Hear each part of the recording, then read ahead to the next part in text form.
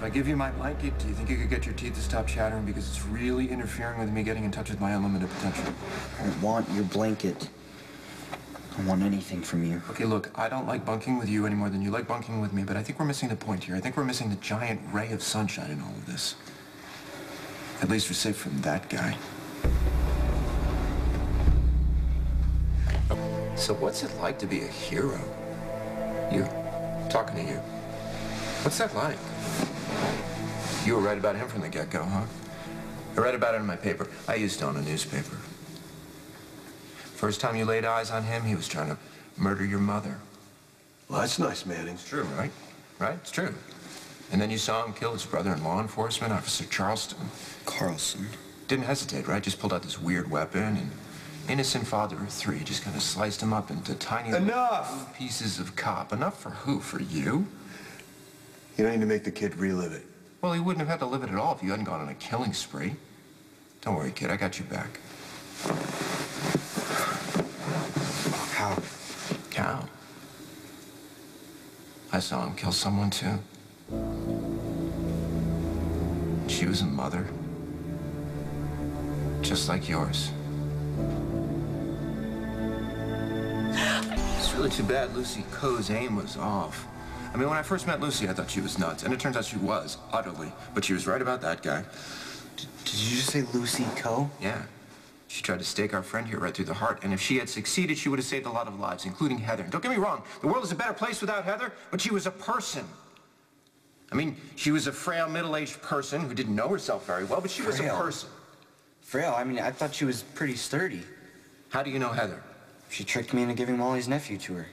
It's my fault she got her hands on that baby. Don't feel bad. She can be very persuasive. She's got, like, Jedi mind skills. Unbelievable you try to twist this to your advantage. Heather Weber was a saint. A saint who kidnapped a baby? Oh, yeah, she was stark raving mad, but she was a human being who liked 50 hues of blue and BLTs and babies and a whole bunch of other things that probably started with the letter B. And here we are, locked up next to her killer, like we're the same brand of bad. Let me tell you something. I was trying to save that baby. He was trying to steal a baby. So, just saying. I think we can help each other. I don't know who this guy is or what he's done. Nothing. Well, nothing lately. But I know you. Okay, you killed my mother. Oh, snap. Then came back to me, swore you didn't. Took me out of my cell with some lame excuse about wanting to go back to the scene to walk through what happened. Also, you could kill that other cop? I mean, why? Why? Why indeed? Why did you have to do it in front of me? What was it, a message that I was next, or what? I know, yo, right? When I saw him kill Heather, I was like, what? What is this guy capable of? I mean, am I next? Is he gonna kill me next? You know, he might have, if the cops hadn't shown up. Look, I'm not the only witness anymore. Look, you can't intimidate me anymore, okay? Go on, son.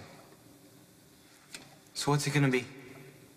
You finally gonna change your story?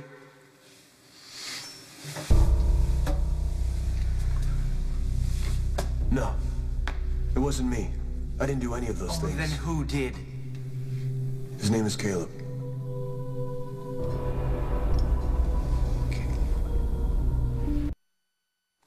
I expected better from you, McBain. You're gonna blame vampires for murders you committed? I never said Caleb was a vampire. Just a guy that looks like me. Even the hair?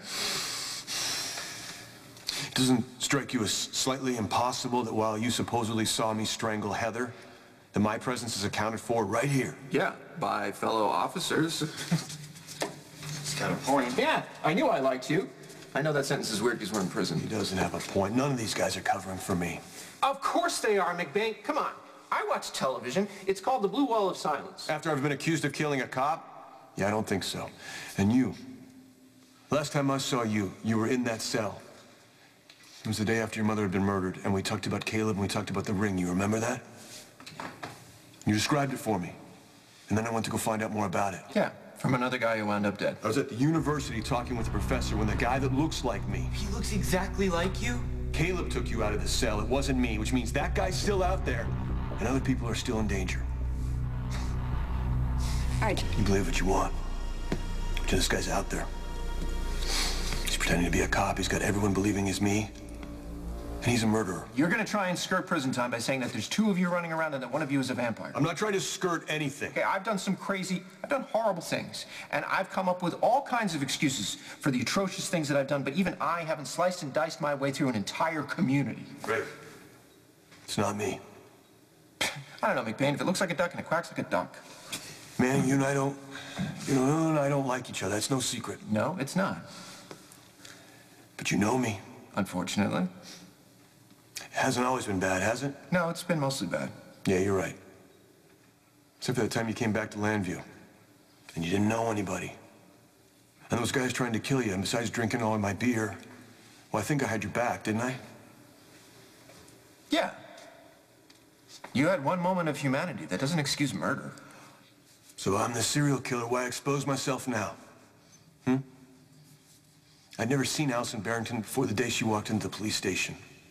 Bud Carlson, he was a co-worker. Professor Moser, a stranger. Heather Weber, just nuts. What did I have to gain by killing her and stealing Sam's baby? Of course, it's possible. You don't honestly believe I killed 4 people in front of witnesses, one of whom is you? I don't know. You're kind of a moody guy. Maybe that's because you're just not in touch with your dark side. Like you're in touch with yours? You think my story's unbelievable? This guy Manning, he's got a twin brother named Victor who pretended to be Manning for like, I don't know, 8 or 9 years. Not just that, he stole my entire life. Made Manning mad. Real mad. So mad he killed old Vic. Your own brother? If you'd met him, you would have killed him too. Yeah, you see, the point is, you've been where I've been. You know what it's like trying to convince people of something that sounds crazy, but you know it's true. Manny, you listening? Yeah, I'm not deaf. You sure? Make you a deal. I'll believe your story if you believe mine. That's my offer. Take it or leave it. You want me to believe your story? Yeah, I know it's a stretch. Yeah, I already do. You do? Yeah. I have no doubt you saw a man who looks like me on the pier.